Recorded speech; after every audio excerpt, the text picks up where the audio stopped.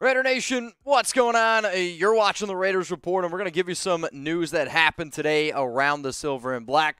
The Las Vegas Raiders signed 2 players. Also, somebody was released around the National Football League named Blake Martinez, and that's one of Patrick Graham's favorite players out there. We'll talk about him a little bit. Then at the end of today's show, an offensive lineman that I have brought up multiple times as a potential trade target. He hurt himself today. Does it still make sense to keep him as a target? And then at the very, very end of today's show, we'll talk about a player that got signed that breaks my heart here a little bit. So the first player that was signed by the Raiders today to the active practice squad is J.R. Reed. And he played last season with the Denver Broncos, and personally, he's a safety that does offer you some special teams ability.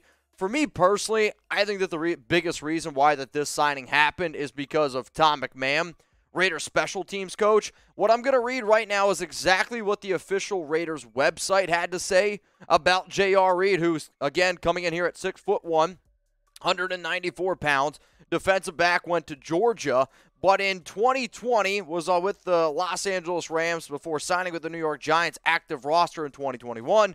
He has appeared in 16 career games, in total 9 tackles, 4 solo. On defense, 6 stops on special teams. Reed played 3 seasons from 2017 to 2019 at Georgia after transferring from Tulsa. As a senior in 2019, he was named All-SEC first team by coaches after starting all 13 games, recording 54 tackles, 7 PBUs, 1 pick, and 1 fumble recovery. So realistically, what you have here is just an extra depth piece in terms of a safety, in terms of a player that one of your special teams coaches has a good relationship with. And on top of that, if he's also worked a little bit with the New York Giants last season, there's your Patrick Graham example as well. Now let's go to the next name here. And I'm just going to refer to him by his last name, Gurman, because I've heard a few different pronunciations.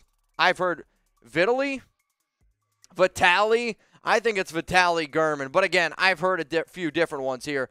This is, again, just a little bit more of a depth signing. And according to the Raiders website, he is 6'3", about 306 pounds here. Entered the NFL as an undrafted free agent with the Kansas City Chiefs in 2022 before being waived at the end of training camp. He played 2 seasons from 2020 to 2021 at Toledo after transferring from Edinboro University, where he was named first-team All-PSAC in 2019. All-PSAC. I wonder if that's in Pennsylvania. I know a lot of schools from Pennsylvania. We'll also go into some of their stats. I have their PFF grades as well, which we will get into in just a second. But if you haven't already subscribed to the Raiders Report, please make sure you do so. Our graphics here over the past 2 hours, which is kind of why it took me so long to get this video out. So long, I'm saying like 90 minutes late. It's because our graphics system went kind of wonky, so you're not going to see as much as what you usually do. But at the end of the day, we want to keep you guys up to date on the latest news, on all the rumors that you're looking for around your team. So if you bleed silver and black, we don't take any days off here. Hit that subscribe button. In terms of J.R. Reed, let's go to 2021 because he didn't put up any numbers last season. So from according to PFF, he's got a 71.6 overall grade, a run defense grade in 2021 of 53.1, pass rush grade of 57.3, coverage grade of 73.0. In terms of overall snaps played, 38 coverage snaps, 16 run defense snaps, 2 pass rush snaps. He did allow 3 catches, a 79.2 overall passer rating. But I mean, realistically, put up some halfway decent numbers in 2021. In 2020, didn't put up any numbers here. So let's now go to Gurman, who he doesn't really have any numbers whatsoever if you look at the top to bottom from PFF. This one is more, again, of just a little bit of a overall depth piece here. I was hoping that the Raiders were able to bring in a little bit of a bigger name, but these 2 players are just practice squad guys, and as it stands right now, since the Raiders decided to move on from Bam, you now technically have, not even technically, you literally have 15 out of 16 players on your practice squad. Maybe one of the top reasons why you clicked on this video is because the New York Giants, they let go of linebacker Blake Martinez. Last season, he tore his ACL. He's battling a knee injury.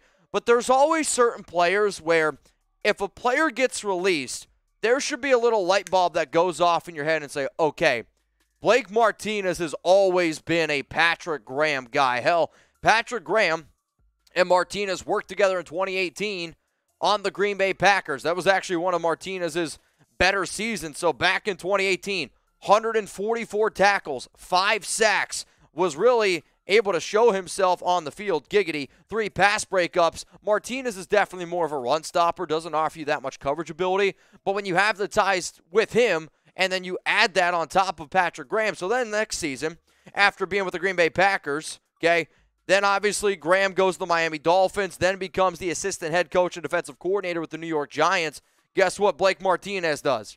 2020, 2019, or 2020 and 2021 ends back up on the New York Giants, and in 2020, he had 151 tackles, 3 sacks, and Martinez has always been one of these players where I always say tackles are great, but you also have to look at a little bit more in terms of what you're getting from him. So last season, a 57.8 overall grade according to PFF, coverage grade of 60.0, but in 2020, 75.9 overall PFF grade, a run defense grade of 75.2, a coverage grade of 73.9.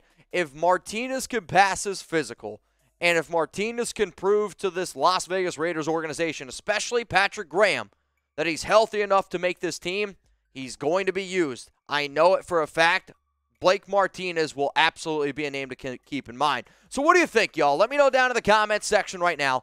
Should the Raiders sign Blake Martinez? I want you to type Y for yes, or you could type N for no. As far as I'm concerned, this is an outstanding yes for me. You're not going to have to give him a lot of money. It's going to be a great fit. And a lot of the times when I'd bring up Deron Harmon, Casey Hayward, I talk about, okay, sometimes it's important to have a player coach out there on the field. People can hate on, Vontaze Burfict all they want, but Vontaze Burfict knew that Paul Guenther system, and when he was out there, was actually a good player participating in it. That's what you're going to see here in Martinez. He probably wasn't a good fit with this brand new Giants regime, but he has always been a solid fit wherever Patrick Graham has been. And the last time I checked, Patrick Graham was in the Las Vegas area, and I would not be upset whatsoever if Blake Martinez marched on over to the Las Vegas Raider area as well. So again, we talked about the 2 players that the Raiders signed. We talked about Blake Martinez. One of the top names out there that I used to always say, hey, right side of the offensive line is scaring the hell out of me. What can the Raiders do to address that? A name that I would always frequently bring up is Eagles offensive tackle Andre Dillard, and there was a report that came out today that he injured his forearm. It doesn't seem like it's going to end his season by any stretch of the imagination. However, it is going to put him in terms of not being able to play right away. So there's a name that I'm not going to be connecting the Raiders to anymore. And then, well, the way that we'll wrap up today's video is Tyree Phillips. He signed with the New York Giants. He was the player that I talked about a little bit earlier on today's first Raiders Report video that went out. I talked to Tyree's agent. His name's Paul. He's really excited about to go to New York. He was open to the idea about going, though, to the Raiders. The team, there was a team that contacted him from the AFC West. It wasn't Las Vegas. I can tell you guys that now. But he, unfortunately, is no longer going to be a member or has a chance to be a member of the Raiders. Now, y'all, I know we threw a lot of different stuff at you. If you have any other questions, please don't be afraid to hit me up on Twitter. You can obviously always hit me up on Instagram as well. Also, major shout-out to producer Jeremy Chuggs, who stayed a little bit longer on today. You know what? Come up here real quick. He stayed a little bit after work today. That way I could get this video out. So I don't care if you don't do anything about following me. Give Jeremy a follow. We would appreciate that. He does a lot of awesome work here, and if it wasn't for him, we couldn't do the work that we do here on the Raiders Report. So let's spam some chugs down in the chat. Give my man a follow on Twitter. Enjoy the rest of your Thursday. I'll be back bright and early tomorrow with another Raiders video, and if anything else happens, we might go live. Like if Darren Waller gets extended, I am on full Darren Waller extension watch. If it happens, I'm going live here on the Raiders Report.